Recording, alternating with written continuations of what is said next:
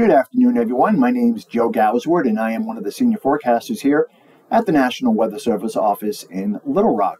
We're going to spend some time this afternoon talking about the weather we are expecting for the eclipse on Monday, and also after the eclipse is over, the possibility of severe weather and heavy rain. Overall, the situation has not changed all that much. If anything, it may be a little bit more optimistic for seeing the eclipse across parts of the state. The overall pattern has not changed all that much. We're still looking at a broad south to southwest flow across the region. This will bring in moisture clouds and even a chance of showers and thunderstorms, but it appears any precipitation would fall after the eclipse is over. We're also watching a cold front coming down from the north. And this is going to bring in some drier air, but we are still expecting a rather extensive area of high clouds over the state. So in the path of totality, we're looking at about a 50 to 80% chance of viewing the eclipse, with a medium to lower chance further south.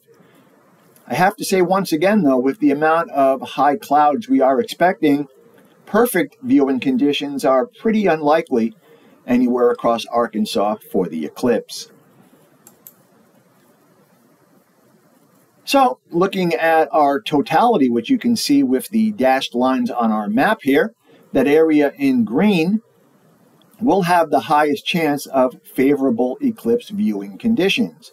Even in this green area, though, where it's going to be about a 50 to 80% chance of seeing the eclipse, again, high-level clouds are expected, which will keep the celestial show in check just a little bit.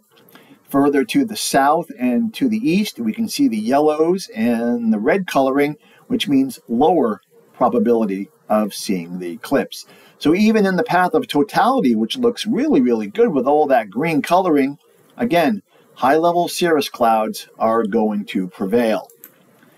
Now, across the country in general, we are seeing a lot of cloud cover across parts of Texas and southeast Arkansas.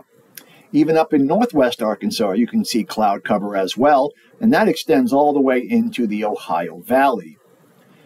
In fact, the best place to see the eclipse may actually be in the upper New England states, but even though we're not seeing a lot of cloud cover on this graphic across central Arkansas, the computer modeling sometimes doesn't do the best with those high-level clouds, but we are expecting a good cirrus shield across the state during the eclipse.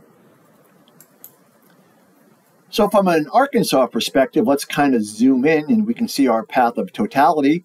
So we are looking at cloud cover again, anywhere between, say, 30 and 45%. And again, it's going to be those high-level clouds.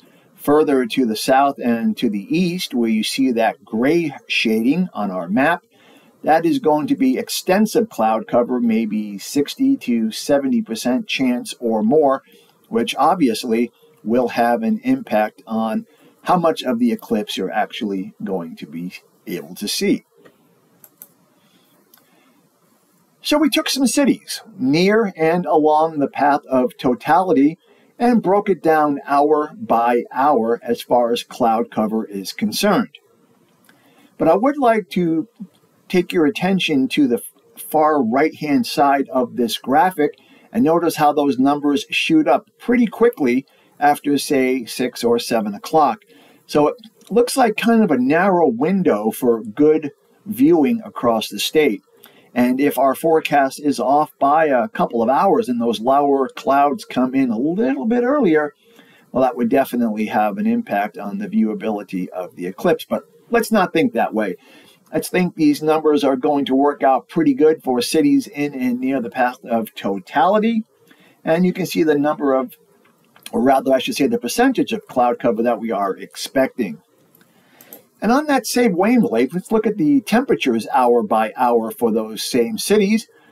Looks like a pretty nice mild day overall, but look at the 2 o'clock time frame, which I outlined in red. Temperatures dropping a good 8 to 10 degrees during the time of totality and then warming back up once again. So that's just kind of a interesting little sidebar, but when you think about it, it makes complete sense. When the sun is in its eclipse, it's going to be cooler on the surface, and you will definitely notice that drop in temperatures during the eclipse. So once the eclipse is over, we get back to our normal Arkansas spring, if you will, and that is the possibility of severe weather. We do have a system coming in starting Monday afternoon and continuing into Monday night. We do believe right now that our severe weather chances and our precipitation chances will hold off until after the eclipse, but we do have to put in a chance of strong to possibly severe thunderstorms over the southwest corner of the state. But again, that will be during the evening and overnight hours. Pretty much the same part of the state for Tuesday, where there will be a slight chance of showers and thunderstorms.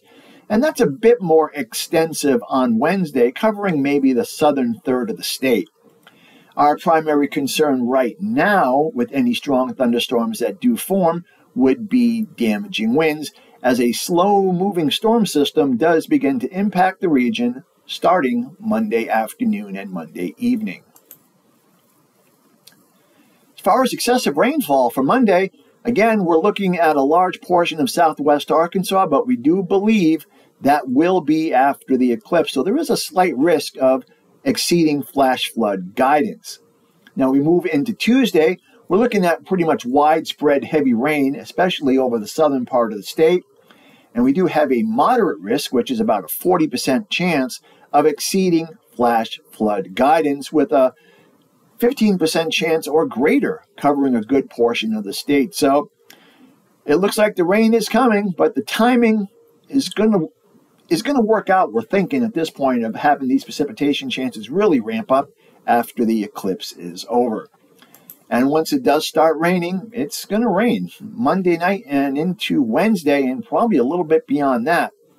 We're looking at widespread 4 to 6 inch amounts, and you notice that red stripe down in the southern part of the state, that could be as much as 8 inches of rain between Monday afternoon and Wednesday. So a lot of rain is on the way. We do need some rain, probably not quite that much this quickly, but again, if you're a half glass full kind of guy, it will be after the eclipse. And with that in mind, there is a flash flood watch in effect right now for the majority of southern Arkansas. This will probably be expanded in time as the event gets a little bit closer, but the potential is definitely there for some flash flooding, and if not flash flooding, also river flooding as well. So tomorrow is the big day. A rare solar eclipse will be observed across Mexico, the United States, and continue all the way into Canada. It's doesn't happen very often, that's for sure. In fact, the next one isn't until about 2044 across the country, and for Arkansas, 2045. So if you have the opportunity to get out, take a look at it safely, wearing your glasses, of course, definitely take advantage of it, because this is definitely a rare occasion, and it's going right over many of our homes. Must have to emphasize once again to wear your glasses, and we're not talking about sunglasses, those special Eclipse glasses that have solar filters on them. You can do irreparable damage to your eyes if you are staring at the eclipse without solar glasses.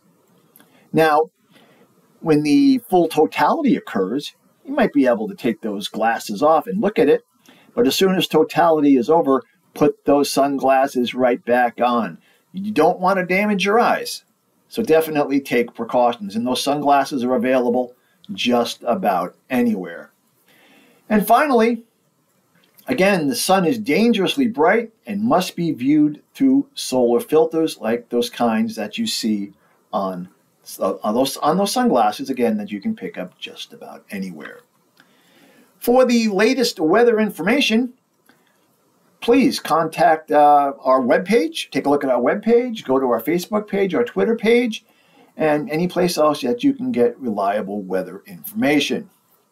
Again, my name's Joe, and I would like to thank you for your time. And enjoy the eclipse, everyone, but do so safely, and then prepare for possible severe weather and flooding after that. Hope you have a great day.